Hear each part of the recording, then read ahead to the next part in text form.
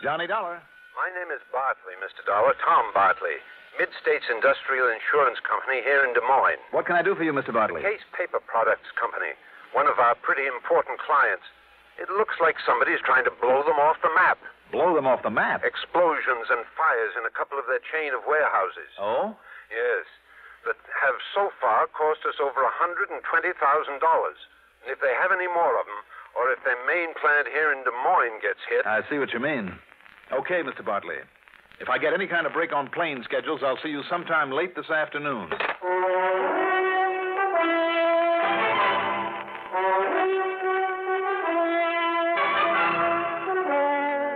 The CBS Radio Network brings you Mandel Kramer and the exciting adventures of the man with the action-packed expense account. America's fabulous freelance insurance investigator, Yours truly, Johnny Dollar.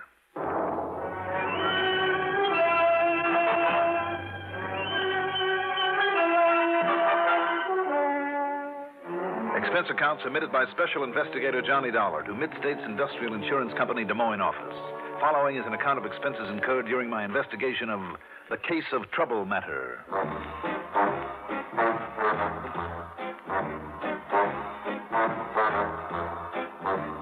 Expense account item 1, $102.65 plane fare to New York to Chicago to Des Moines, Iowa.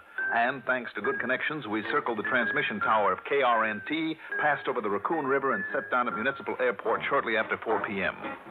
Item 2, out of force of habit, $50 deposit on a rental car. I headed north on Fleur Drive, that's Route 123, and a few minutes later walked into Tom Bartley's office on Mulberry Street in town. I beg your pardon. Yes, Mr. Case. What? Oh, I'm sorry. Well, may I help you, sir? Well, I don't know. My name is Johnny Dollar, and... Is something wrong, miss? No, I'm sorry. And Mr. Bartley is expecting you, Mr. Dollar, but he isn't here now. Oh? He's gone to Indianola. Where's that? 18 miles south of here, and he wants you to meet him there, Mr. Dollar, just as quickly as possible. Okay, but where down there? He says you'll know when you get there, and that you'll have no trouble finding him. Well, I've never met him, you know. Just the same, he says you'll know when you get there. Funny. And to, please see him right away, immediately. Okay, whatever you say.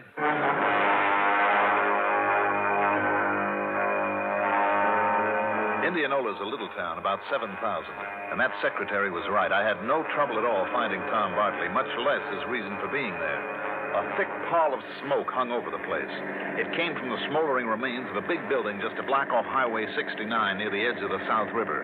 A sign at one edge of the property said the building had belonged to Case Paper Products Company. I pulled up next to a group of firemen who were busy with a hose killing the last of the hot spots. Hey, Dollar. Johnny Dollar. Yeah. Tom Bartley. Tom, glad to know you. Well, there you are. There it is, number 3, what's left of it. And this one will cost us $50,000, $60,000 more at least. You think this and the others you called about have been arson, So does Albert Case. He and his brother Ed own the business. Main plant in Des Moines and a lot of warehouses scattered around.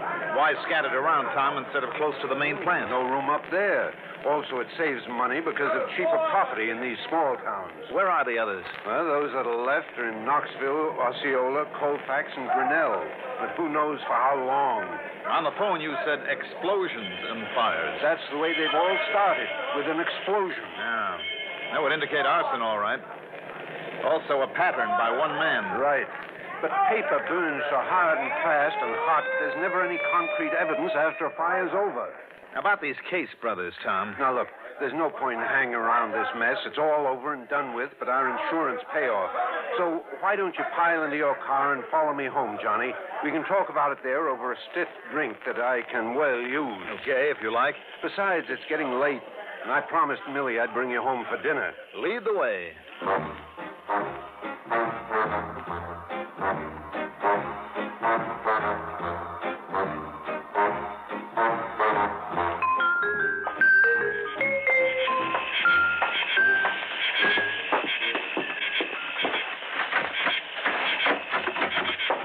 Hi, Millie, we're home. Attractive place you have here, Tom. Thanks. We like it. Oh, hi, darling. Have a busy day at the... What, Ed? Huh? Well, yes, I guess Johnny does look like Ed Case at that. Johnny. Mildred, this is Johnny Dollar. Oh. Well, hi, Johnny. Welcome. Hi, Millie. Now, you two can go in there and relax, and I'll bring you a drink. Scotch and soda, all right, Johnny? It's what Tom always drinks. Oh, that'll suit me fine. Sit down, Johnny. Make yourself comfortable. Thanks, Tom. Mighty attractive little wife you have there. Millie used to be a singer and dancer in a sister act. Oh? Now, about the Case brothers, Tom. Well, Albert actually runs the business. Ed just shares the profits. Kind of a black sheep of the family, I've heard. I see. Here we are, boys. One for you, Johnny. One for you, darling. And one for me. Well, thank you, ma'am. Well, to the gods and goddesses and us. A drink to that. Oh, Tom, darling. Yeah? Before I forget, Albert Case promised to drop in. Good. I want Johnny to meet him. As a matter of fact, he ought to be here right now. He only lives a few blocks away. He's been up in the town of Madrid, Johnny, cleaning up after a previous fire so he can sell the property. You mean he's planning to just pocket the insurance money? I guess so.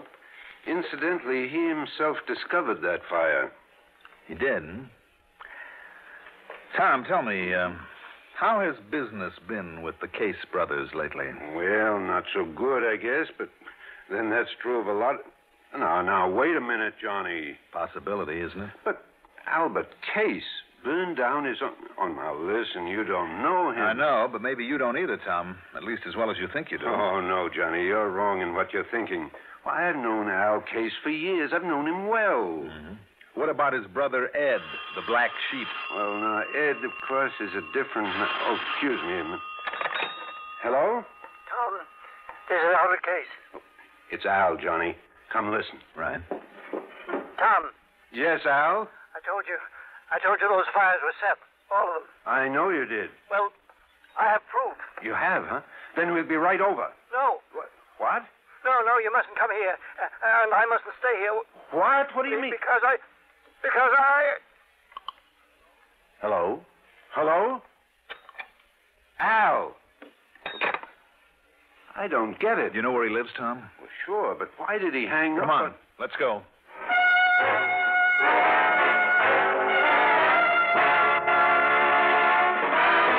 As we pulled up at his house, we could see Albert Case through a picture window, sitting at a desk, telephone in hand. Hey, Al, we're here. Darling, can't you see he's on the phone I in know, there? but he acts as though he doesn't even hear us. Wait, Tom. What's the matter, Johnny? Stand back. Well, what's wrong? Stand back. Here we go now. Johnny. Yes, what's the matter? Couldn't you see from out there? Now do you see? Oh, no, what's wrong with... Oh, no. Well, Johnny? Right through the forehead, Tom. Looks like it was done by a .38.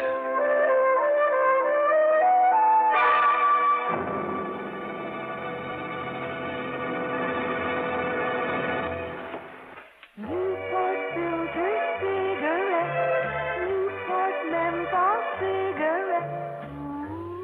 You know, sometimes late at night when business gets slack here in the diner and I'm listening to the radio, I think to myself, Heine, suppose that Newport dame should walk in right now, sit down at the counter and say, Heine, from now on I want you to smoke Newport filter cigarettes. You know they have the soothing coolness of menthol, a hint of mint and wonderful rich tobacco. It's that exclusive, pleasant smoking combination that makes Newport more refreshing to begin with, more refreshing all the way. Will you do this for me, Heine? Lady, I'd say, take the place. The whole joint, the steam table, the coffee maker, it's all yours. I'm a Newport smoker forever.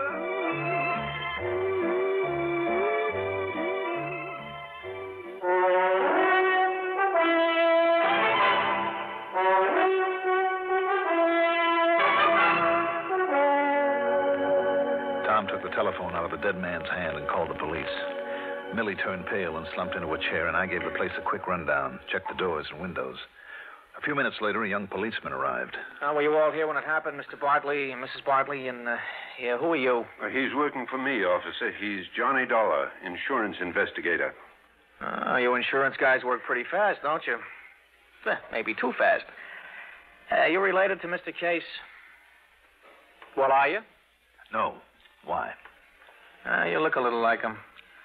All right, now, who busted in the front door? I did, officer, when I saw through the window that something was very obviously wrong with Mr. Case. Oh, just took things in your own hands and busted in, huh? That's right. All right, let's see what I can find out here. Sure, here it is. A bullet hole through this window. You know what that means? It means somebody plugged them from outside there. You're sure? Yeah, sure, I'm sure. So go on, you three-hard. Now, where'd your wife go, Bartley? Out to the car. Yeah, well, who told her she could leave? Who told her she had to sit here looking at a corpse?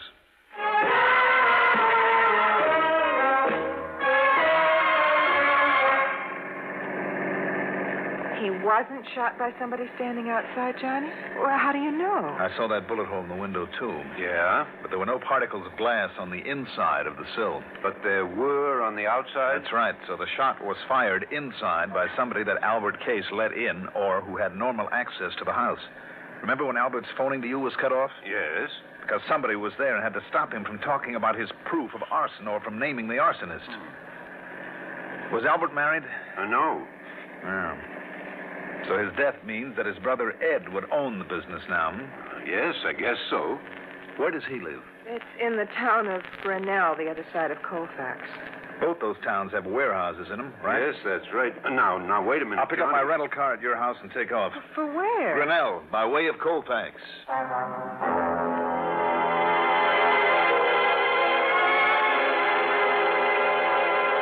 But at Colfax, I made a stop to question some of the people standing around another big warehouse fire. Yes, the Case Paper Products warehouse. But in walking toward it in the semi-darkness, I stumbled over a little old man quietly sobbing to himself. I'm sorry, I didn't mean to walk all over you like that. Oh, what difference does it make? I knew it would happen. I knew this was going to happen. You mean this fire? Yes, and I told Mr. Albert it was going to happen, too. Wait a minute. You mean Mr. Albert Case? Yes, I've been his night watchman for years, I have. And I told him it would happen, I did. Ever since that car started coming around here every night, prowling around, I knowed it wasn't up to any good, and I told him so. I told Mr. Albert about it. What kind of a car was it? Big, white, foreign car, a Parati with no top onto it. Yes? And when I told him about that car this afternoon, you know what Mr. Albert said? What? He said he knew then. He knew who it was that'd been trying to burn him out. He said he knew him. Did he tell you who he meant? Only that now he was sure. And he give me this gun, this pistol to carry, in case it'd come around again. A white Parati convertible, Yes, sir. And I think I know the man he means, too, that drives one. And if he does come round here, Mr. Hey, let me help you up Yes, there. You. What? It's you. You're the one. Now, listen, please. After what you've done, I'm going to kill you. Now, wait a minute. Put down that I'm gun. going to kill you.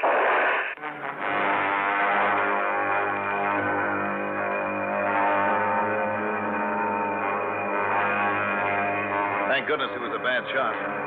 There was no point hanging around to explain things to the fireman. I grabbed his gun and took off. Pete thought that I was someone else. Millie Bartley had, too.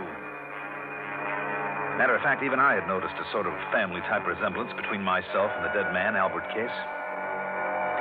All right. I'd hoped to make the rest of the trip in something under legal time, but after having the fuel pump of my car conk out on me, then spending literally hours at an all-night service station getting a new one, incidentally, that's item 3, 1580, the sun was up by the time I got to Grinnell. At police headquarters there, I barged into the office of Lieutenant Cal Golden without waiting to be announced. Well, you're an early bird. Sit down for a minute while I finish up this report, Mr. Case. What? Oh, sure. Tried all night to phone you, Mr. Case, but got no answer. You did, hmm? That's very interesting. I'm afraid I have bad news for you about your brother, Albert. Here we are. Yeah. Seems that last night somebody... Wait a minute. Yeah? Well, I'll be... You look like Ed Case. Don't worry, Lieutenant. You're not the first one to make that mistake. But who are you, then? My name is Johnny Dollar. I'm an insurance investigator. By golly, you look enough like Ed Case to be his twin brother, and you sound like it. Tell me, you haven't been able to contact him yet? No, sir. Then let me throw one at you, Lieutenant. Yeah? I have good reason to believe Ed Case is not only the firebug we're after, What? but the man who killed his brother.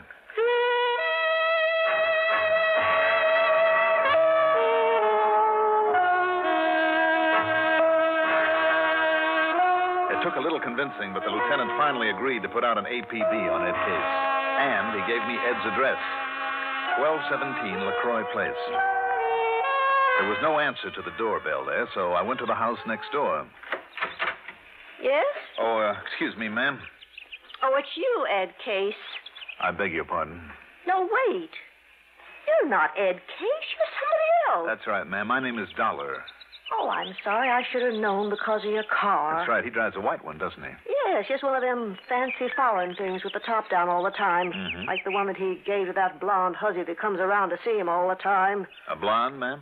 Comes up from Des Moines all the time, in and out of that house of his like she belonged there. It's disgusting. From Des Moines, did you say? If there's anything I don't like, it's a little blonde with green eyes and one of those olive type of complexions they don't deserve Thank to you, have. ma'am. Thank you very much.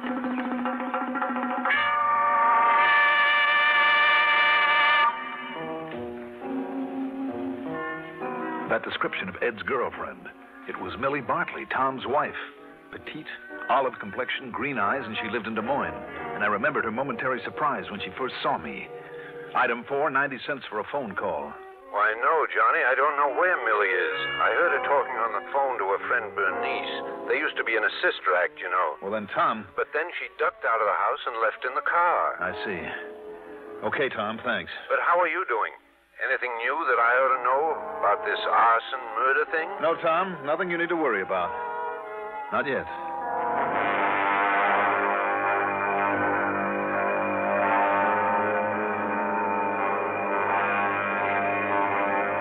I drove back to LaCroix Place, parked a block away, and walked to 1217. There was no answer again, so I went around to the back door, slipped the lock with a business card, and walked in, leaving it open for a possible quick exit. That was a mistake, because a couple of minutes later, as I rounded a corner to the living room, I felt the barrel of a gun in my back. So you're out of town, huh? Well, now I know different. Now, wait a minute. Don't move, Eddie boy. Trying to stall on that $5,000 you owe me won't work. You think I'm Ed Case? What do you mean, think? Now, listen, You know what happens when you try and stall me, Eddie?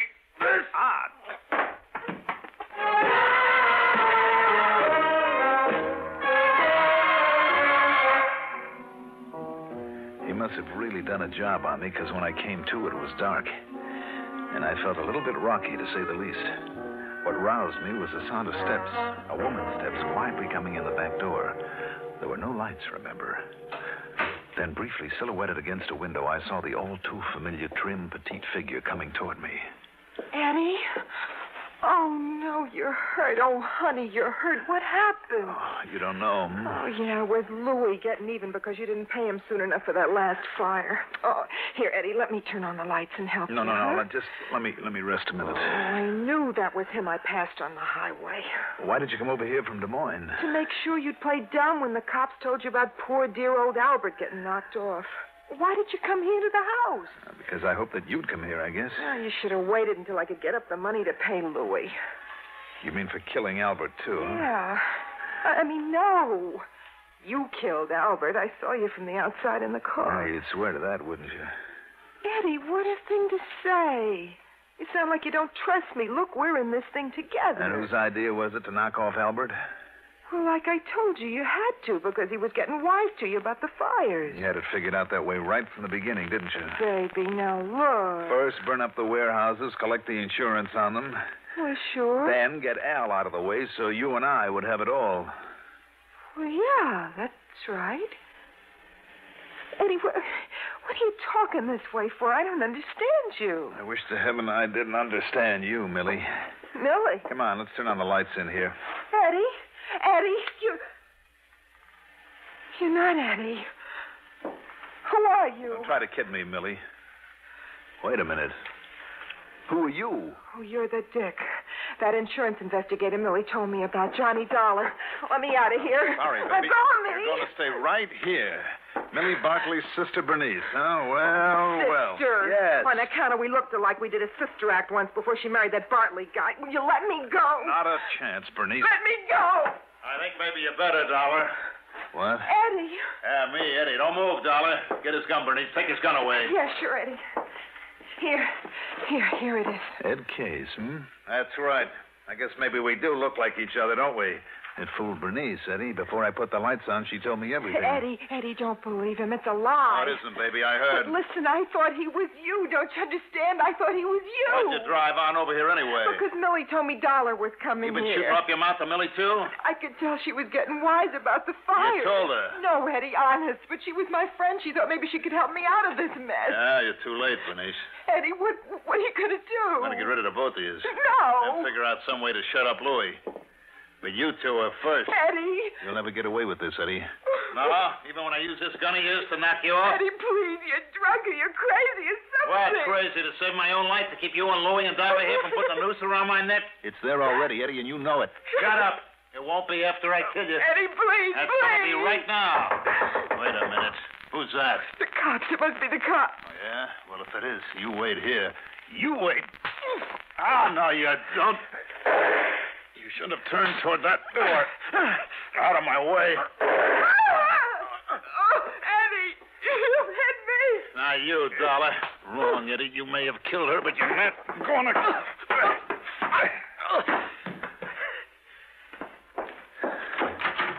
Johnny, what is it? What's happening? No, Millie. Don't go in there. Bernice? Yes. Eddie killed her. I'm sorry.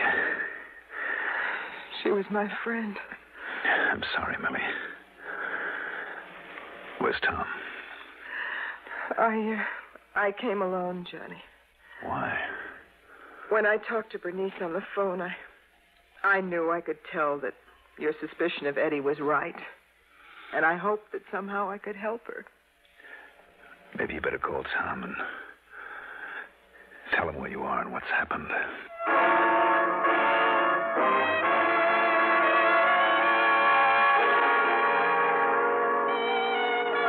I guess it's pretty obvious what'll happen to Ed Case.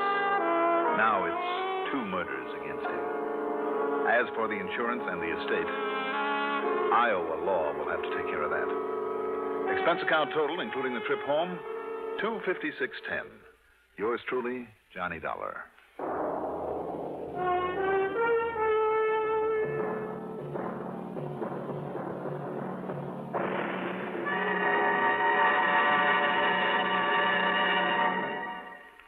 Now, here is our star to tell you about next week's story. Next week, a story with a twist that will surprise you as much as it did me. Tune in, won't you? Yours truly, Johnny Dollar. If you drive a car, remember this. Almost anywhere in the country where you see the Sinclair sign, you can save up to 4 cents a gallon on gasoline by using Sinclair Dino. That's because in 3 out of 5 cars, regular price Sinclair Dino matches the performance of expensive premium gasolines costing up to 4 cents more a gallon. Drive with care and buy Sinclair Dino gasoline.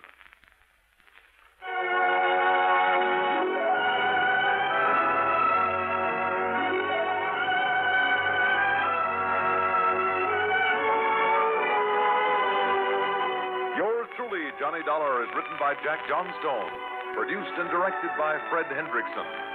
Johnny Dollar is played by Mandel Kramer. Also featured in our cast were John Seymour, Abby Lewis, Terry Keane, Edgar Staley, Jack Grimes, Jim Stevens, and Gilbert Mack. Music supervision by Ethel Huber. Sound patterns by Walter Otto. Technical direction by Fred Cusick. Be sure to join us next week, same time, same station, for another exciting story of yours truly, Johnny Dollar. This is Stuart Metz speaking. Hear the Dean of Newscasters, Lowell Thomas, weeknights on the CBS Radio Network. CBS for Durham, WDNC. It's 6:34. When the headache strikes, headache tension builds up. You feel terrible. You become irritable. When this happens, here's what you should do. Take Stand-Back powders or tablets. The secret of Stand-Back's effectiveness is its combination formula of several medically proven pain-relieving ingredients in one easy-to-take dose. A combination of ingredients that brings you comforting relief from pain. What's more, Stand-Back's gentle and effective action relieves tension, which usually accompanies pain. Stand-Back has earned both the Good Housekeeping and Parents Magazine seals. You can take Stand-Back with complete confidence. For pains of headache, neuralgia, muscular aches, and cold discomforts, test Stand-Back against any other preparation you've ever used. See for yourself how fast, yet how gently, Stand-Back gives comforting relief. Just trade your headache for a smile. Snap back with Stand-Back, tablets or powders.